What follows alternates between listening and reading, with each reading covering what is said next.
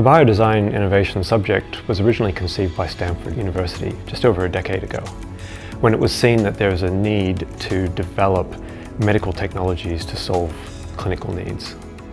I think a vital part of the course is the collaboration between the biomedical engineering students and the MBA students. This is partly because of the different expertise that the two groups of students have, and putting them together in a team achieves more than the students could achieve separately.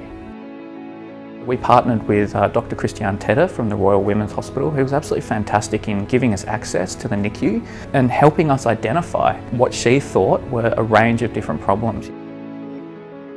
The new device Nevi is developing will help the operator at the time of placement to get some easy to interpret real-time feedback of where the catheter tip is while the catheter is being advanced.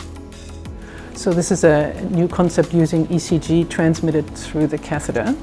So this will not only hopefully increase the success rate, but also save time and money, but more importantly also decrease the stress for the newborns undergoing the procedure and potentially reduce the radiation for catheter when the catheter position is being checked.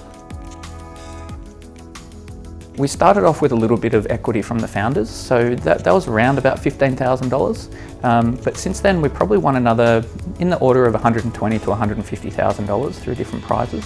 And recently we were accepted into the first cohort for the MedTech Actuator, which is Australia's largest medical device accelerator program, which comes with some seed funding, which will really help us in 2018 as we progress our idea.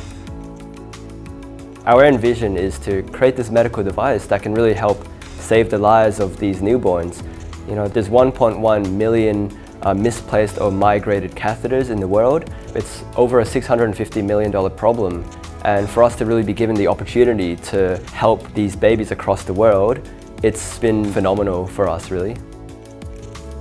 I think Nevi as a company also has the potential to probably go beyond this initial goal and establish themselves and make a mark as a young Australian biomedical device company.